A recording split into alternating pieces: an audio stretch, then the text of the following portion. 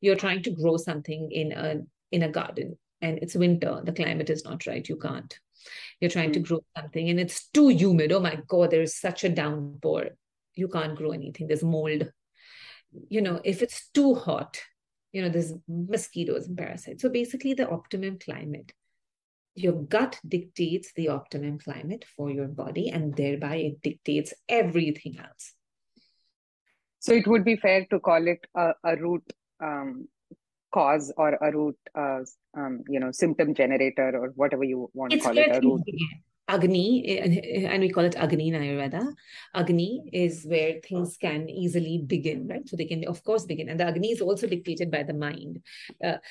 So I think what people miss is people say the gut is important. But I think the conversation we don't have is what is affecting the gut? What are the different things that are in the gut, So right? what's more upstream of the gut?